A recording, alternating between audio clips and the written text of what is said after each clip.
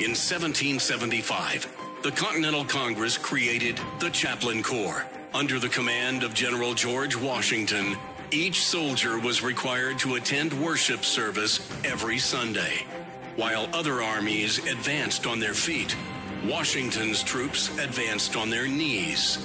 It's time for the Chaplain's Report with Caleb Colquitt on tactics.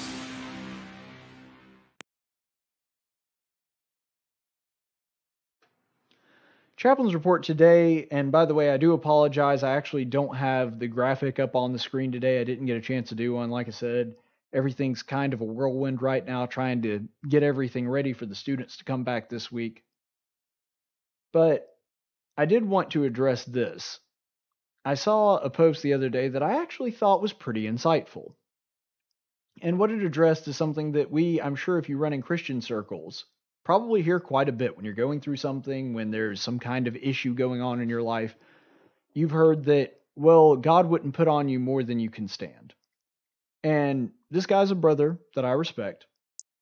And he actually said in this post in response to it that, well, actually God gives you more than you can stand all the time. And the expectation is that you're going to have more than you can handle. And it's an exercise in faith to turn those things over to God to let him handle them. Which, by the way, is doctrinally sound. I don't disagree with anything in that statement. However, I do believe that it is incorrect to completely dismiss this little bit of biblical wisdom, that God will not give you more than you can handle. And I think a better way to describe it would be going directly to the scripture itself, and this is actually one of my favorite passages in 1 Corinthians 10:13. And this scripture states, "No temptation has overtaken you, but such as is common to man. And God is faithful, who will not allow you to be tempted beyond what you are able, but with the temptation will provide the way of escape also, so that you will be able to endure it." So here we have a very clear example of the Apostle Paul talking about to the Corinthian brethren who were undergoing a pretty difficult time.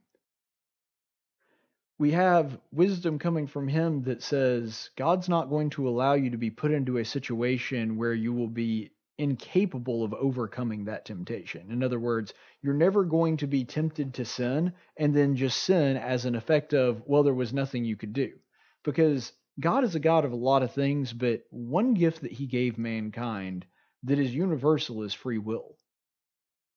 And if he were to allow you to be put into a temptation situation where the temptation was so strong that you didn't have the option of resisting, well, then that wouldn't be free will, would it? And so God understands that people can endure a different level of temptation. He knows you. He knows your heart. And because he does, he's not going to allow you to be put in a situation that you will be incapable of escaping. And typically when people say God's not going to give you more than you handle, that's what they're talking about. Now, are you going to be put in situations that the only way of escape, because a way of escape is the way that the scripture presents it, that the only way of escape is to rely on God and to fall into his hands? Yeah, I think that's biblical too. All it said is God is going to provide a way of escape. He didn't necessarily say that that way of escape is going to come from you picking yourself up by the bootstraps and figuring it out on your own. I don't think that's what he wants from us anyway. Now, there are times where he does. Just like any loving father, there are times where he perceives that there is something that we are going to we are going to not be able to accomplish on our own. And so he gives us a hand. There are going to be other times where God sees us struggling and may want to help us, but as any good father's response is going to be, you're going to have to figure it out on your own. Those two things happen. Any of you that have kids, or heck, any of you that have been children, which would be all of you, and have had a parent figure in your life, understand that that's something that a good parent occasionally does. Sometimes they look at you and see that you're in a situation that you are in over your head, something that you cannot handle. And of course, that changes over the course of your lifetime. For example, a parent's going to help you out when you're a baby. A situation that you can't handle is feeding yourself. Obviously, that becomes much less of a concern the older you get. But The point in all of that is that God is always going to provide a means of escape. And so when someone says to you that God is not going to give you more than you can handle, that's accurate.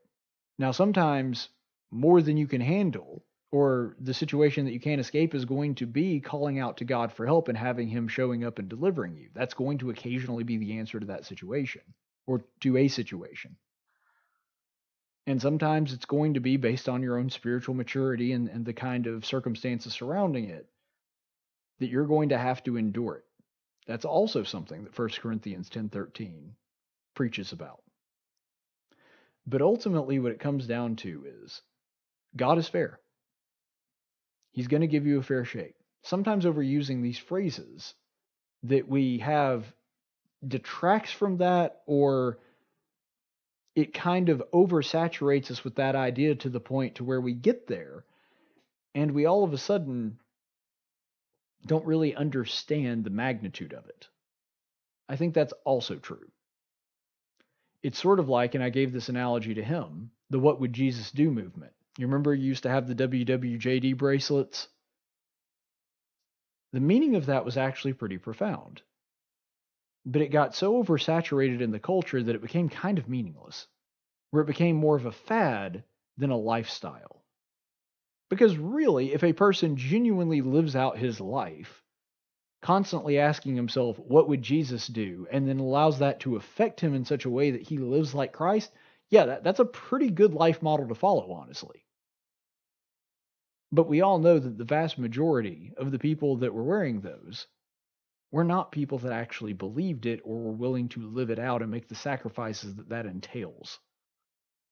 And there were people that didn't get involved in it that were absolutely strong enough and did that long before it became a fad.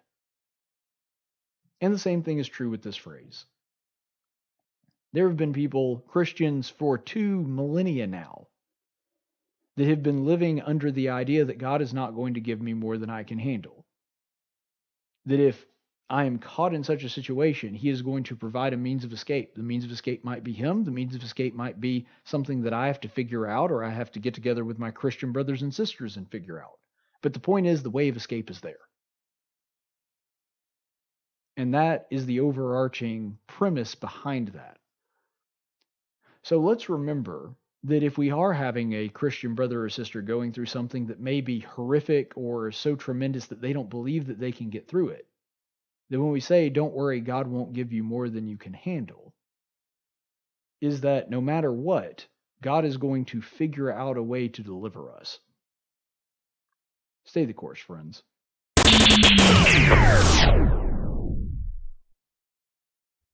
Just in case you were wondering, yes, I am a straight white Christian male and a small government constitutionalist, which means I have no chance of getting any help from the government and wouldn't accept their help even if they offered.